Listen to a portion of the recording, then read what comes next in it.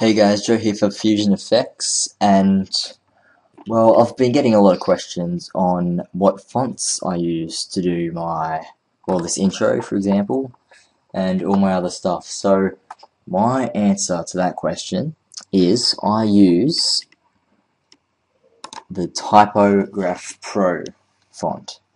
So, it is a commercial font. It does cost money, but if you do have that kind of money, I highly recommend you go and purchase it because it does look great in 3D software and After Effects and whatever you're doing.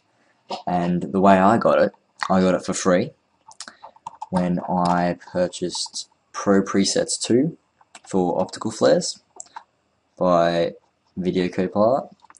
And this is just basically an add-on pack for optical flares, which has 50 all new presets. If you haven't heard of optical flares, go look at it. If you haven't heard of Video Copilot, go there now, because their tutorials and products, they've got some amazing stuff.